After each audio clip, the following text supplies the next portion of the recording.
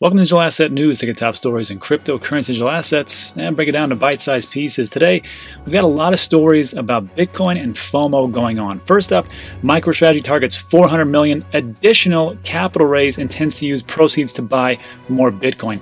And this is a good story, but what's even better story is the same CEO saying that anybody who bought Bitcoin before March of 2020 is a visionary. That means somebody just like you is really doing the right thing. Also, new data shows that Bitcoin is seeing massive inflows from institutions and gold is seeing mammoth outflows. And this is a good piece, but really it falls a little bit flat when we take a look at the details. Also, this is a follow-up story from yesterday's video. Standard Chartered Bank to launch crypto trading for institutional investors. And this one goes pretty deep and it's going to lead us into what Brian Brooks said, that in the next 4 weeks, we're going to see some really big and positive news related to cryptocurrency and banks. And lastly, just an important note for anybody who is participating in the XRP airdrop.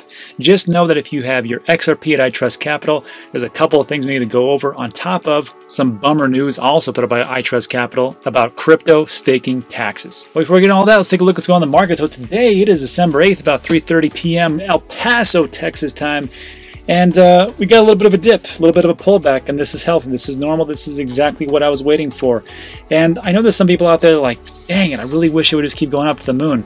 And I remember when I was coming around in 2017, I just would hear the YouTubers, they always tell me like, this is great, it went down a little bit. I'm like, are we looking at the same thing? It just kind of unnerved me, but now I get it because I've been in for 4 years now.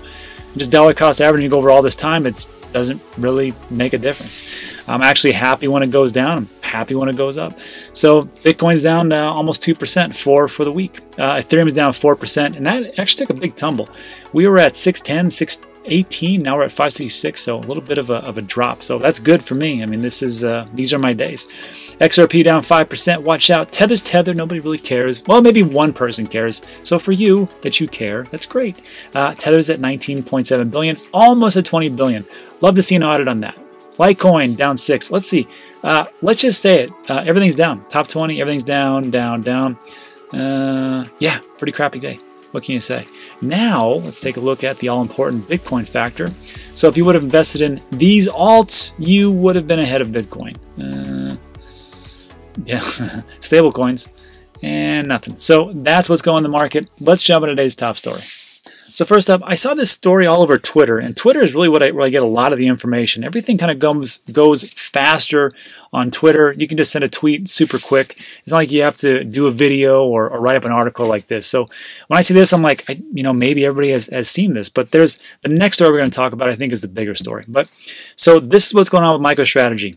MicroStrategy is going to buy 400 million extra of Bitcoin.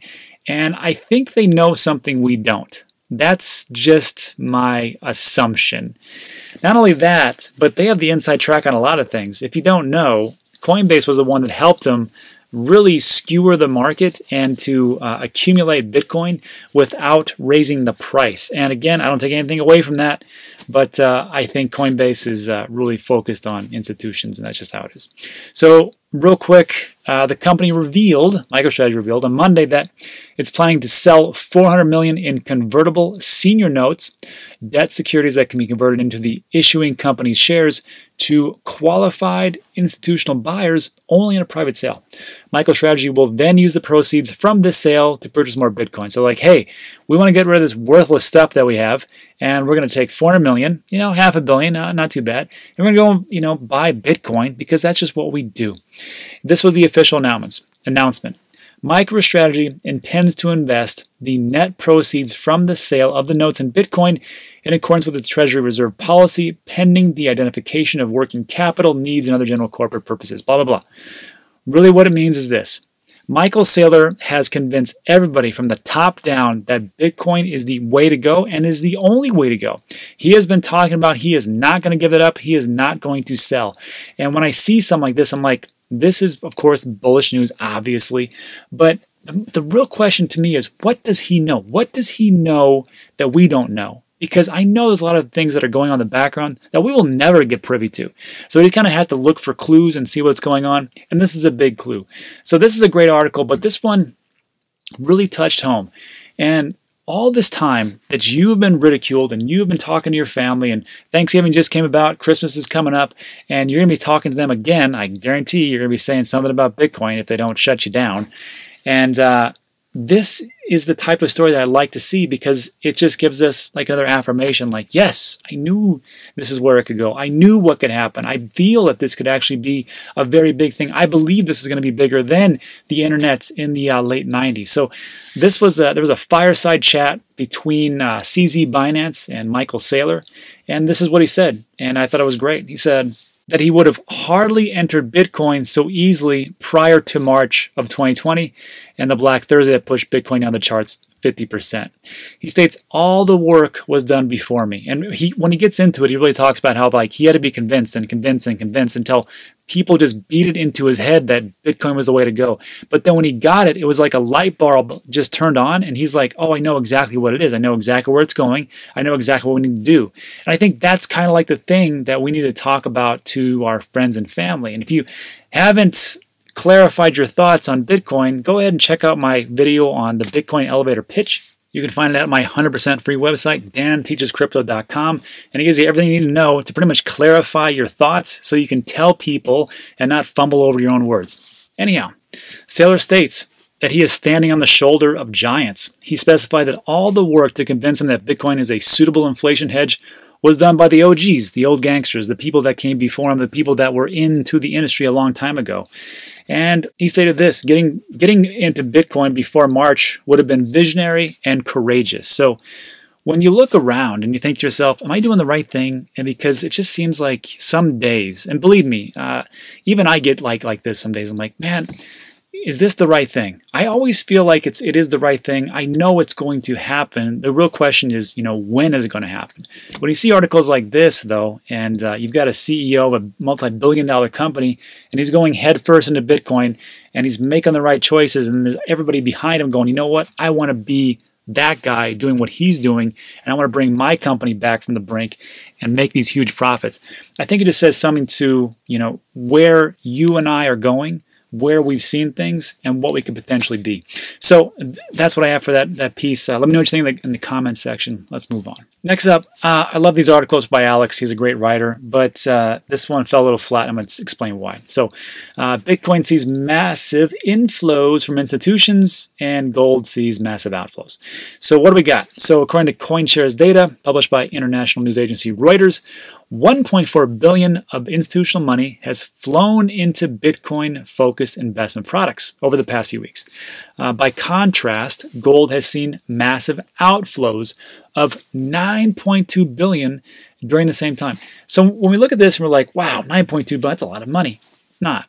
It's a drop in the bucket. I mean, just our entire market cap of cryptocurrency digital assets is a drop in the bucket at $560 billion. And it's the thing that I always talk about, where I see, all the world's money in a visualization. Just real quick, everybody's seen this 1,000 times, but here's a square. It represents 100 billion. So if we get down to gold, this is gold.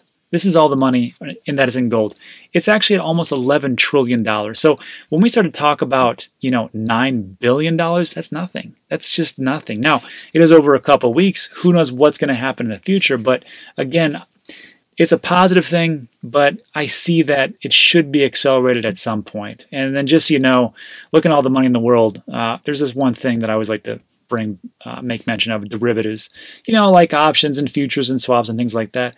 That's where the money is, and tokenization of real estate and all those good things. So when we start to talk about gold, I mean, even if we capture 25% of gold's market cap and we're at, 2.5 trillion, that'll mean that Bitcoin will be around $120,000, $150,000 per Bitcoin. I can definitely see that, but this is a good article, but again, falls a little flat. It's a start. That's all I will say. All right, let's move on. Next up, Standard Chartered Bank to launch crypto trading for institutional investors, sources say. And we covered this yesterday, where the CEO had talked about that cryptocurrencies were in inevitability. It was going to happen, so he just couldn't see any way around it. And I was like, well, that's kind of interesting. Another big banker talking about cryptocurrency. So, we won't hear anything from him for weeks, right? Well, very next day, here we are. Same guy, there's another source who's saying, nope, there's a lot of things going on. So what's happening? Well, Standard Chartered, first of all, if you don't know, Standard Chartered is a British multinational banking and financial service company headquartered in London. Operates a network of more than 1,200 branches and outlets across more than 70 countries, employs around 87,000 people. So it's a pretty big player in the banking industry, we can say. When they talk to other banks and they're starting to get them into the game, their voice carries a lot of weight. And what they've done is they've taken 5 of the biggest OTC or over-the-counter traders and 4 exchanges and will include an Ethereum-based settlement token for their trading group, which is pretty impressive. The firm involved in the custody and trading projects include LMAX and ErisX. So Standard Chartered plus 5 of the biggest traders in digital assets and 4 exchanges are about to get this new model started. Says a source. I think the first test trade will be next month, and I'd say it'll end up involving the 10 biggest exchanges in digital. So that's pretty fast. I mean, if you think about it, banks are not known for innovation. They're really not known about getting their tail in gear. And here they are, they've already met with people, they've already done all these things, and they're going to actually do this by next month. Now, I will just say this. Nothing happens that fast. Nothing happens to where, like, you had a meeting, you're like, let's do it tomorrow. This has been going on for a very long time. I can guarantee that. How long? I have no idea. I don't go to those meetings, but I can tell you that these bankers that are getting together, they know where things are going, and they want to be a part of this ride. So this was the interesting part about settlement tokens. So the settlement token used in Standard Chartered's crypto trading platform will be based on an ERC-20 standard. So they're going to create a whole new token, obviously, but they chose the Ethereum platform. And it's like I've said, if you don't know what to invest in, just invest in Ethereum because everything's built on that. And here's another key factor that bankers are like, you know what? We don't really know what's going on, so we'll just build an ERC-20, Ethereum base. Crazy. A lot of people were pushing to use Hyperledger, Corda, but we have specifically gone for something the native crypto community are comfortable with, the sources said. We are building our own token of fiat collateral and hoping that will become the equivalent of Tether. If they could become the equivalent of Tether, that is a huge market cap. Let's see if they can do it. Except that the tokenized collateral or money will be held in the trading bank account of a proper bank, like a Standard Chartered, a JP Morgan, a Deutsche Bank. And this is the problem with banks. They only know how to do things their way, which kind of makes sense, right? I mean, if you're an old institution, you're like, well, we do it this way, and we make settlements, and we have accounts, and there's physical processes. That works in the old world, right? But for what it is right now, I think they're kind of missing the boat about what it is. But again, banks aren't really known for innovation. Let's be honest. So if this works, I mean, so much the better. But I think it's going to fall very flat. So Standard Chartered has been working on this for a long time, obviously, and is generally working with other giants in the crypto space. I wonder who that could be, Coinbase.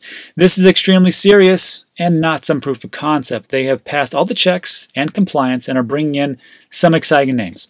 Big banks who once shunned crypto are fast warming to the idea because they don't want to be blockbustered, with Spain's largest lender, BBVA, said to be launching a digital asset custody and trading offering out of Switzerland early next year. And this really just plays into the part of what we heard the czar of OCC, the Office of the Comptroller of Currency, Brian Brooks, where he stated this little nugget. New regulations by the end of the Trump term? I think you're going to see a lot of good news for crypto by the end of the Trump term. Some of it's going to have to do with banks connecting to blockchain. Some of it's going to be more clarity around the nature of these assets. So believe me, there's going to be very positive messages coming out. What he just said right there.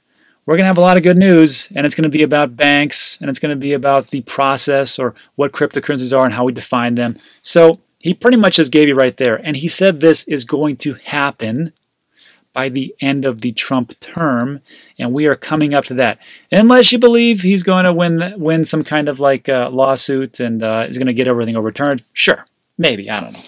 But I mean, the time frame still stands, all right? So 3 to 4 weeks.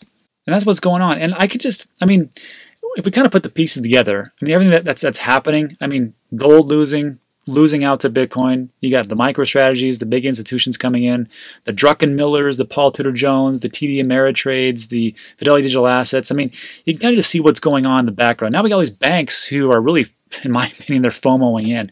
And I think they are the ones that are going to drive adoption of cryptocurrency.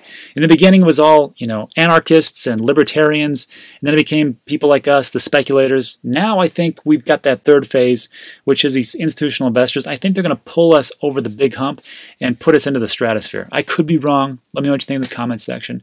Let's move on to our next piece about the Flare airdrop. So, Flare airdrop. If you use iTrust Capital, I have to tell you that there is something very important I don't want you to miss out, and that is that there is going to be 2 snapshot dates. So if you have your XRP and iTrust only, I'm not talking about anything else. I'm not talking about Celsius, I'm not talking about Voyager, I'm not talking about Coinbase, I'm not talking about any wallet that you have, just iTrust. There are 2 snapshots. One is December 9th at 4 Pacific Standard Time. And the second one is the Flare network snapshot. So the first one was for iTrust to kind of get their works in order. And then 2 days later, on December 11th at 4, that's when the Flare network snapshot date is going to happen, or December 12th, 000. So I've always said this.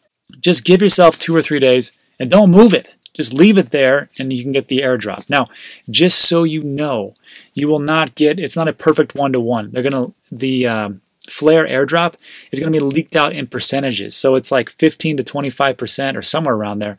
And then as time goes on, then Q1 2021, they're going to leak out a little bit more. And then Q2, a little bit more. So you will not get all your Spark airdrops all at once. So don't go complaining to the exchanges, especially Coinbase. They got enough to worry about over there because you're not going to get everything. And then on top of that, you don't know if the exchanges you have it at, if they're going to actually list Spark, because they have to go through the whole rigmarole of seeing if it's actually going to be qualified. But it is amazing how Spark wasn't really covered by anybody like 3 or 4 months ago. Then all of a sudden it's like everybody's like, yep, we're gonna do it, we're gonna do it. So I have to tell you, I gotta tell you, I think it really comes down to the strength of the XRP army, because they were like, you're gonna do it and you're gonna make sure it happens, and guess what? It happened. And that's the beauty of coming together and everybody actually having one singular voice going, do what we want because you work for us, not the other way around. Anyhow, that's how I see it. So there's that, and there's also a little piece here on crypto staking. I'm going to link this in the description. But just so you know, if you're staking in any way, shape, or form, the rewards that you get are also taxable. And if you don't want them to be taxed and you want to try to minimize your taxes, I'm not saying to avoid taxes or escape taxes. We're not Al Capone. We don't try to like get away from our taxes. There's a way to minimize that, and you can use that in iTrust Capital. It is a crypto IRA. So if you have an old 401k, a 403b, a TSP, or anything like that, or you want to start up a brand spanking new IRA, then go with iTrust Capital. There's a link in the description. It'll give you 1 month for free, and also there's a video about why I personally use iTrust Capital. But again, just so you know that if you're going to be staking and getting rewards, those are also taxed, which kind of sucks. It doesn't kind of sucks, it sucks.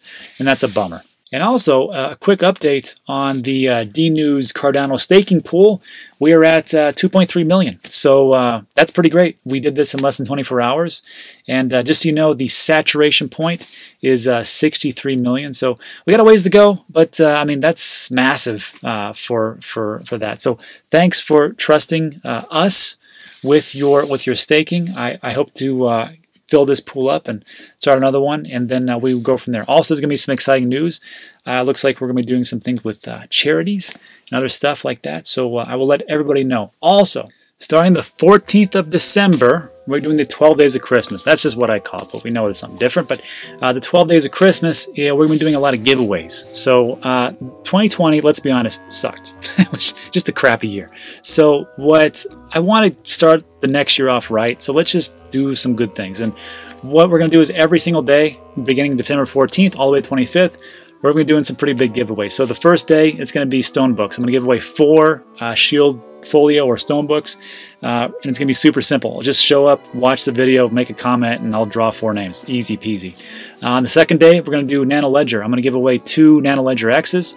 On day 3, it's going to be those extra premium leather wallets with the tracking inside, and those are just the first 3 days. I've already got it all the way lined up through the 12th day, and I got to tell you, it's massive. So I'm going to say thanks to all the suppliers out there who I reached out to, and they all said yes. I was like flabbergasted. I'm like, great. And let's get this thing started off right. So it'll begin the 14th of December. I'll let everybody know. I'll remind everybody, and we'll go from there. So that is it. So thanks for sticking with me through all of these stories. I really appreciate it. If you like these types of videos, there's going to be 2 more that's going to pop up on your left and right. I'll let YouTube do their magic. I'll see you on the next one.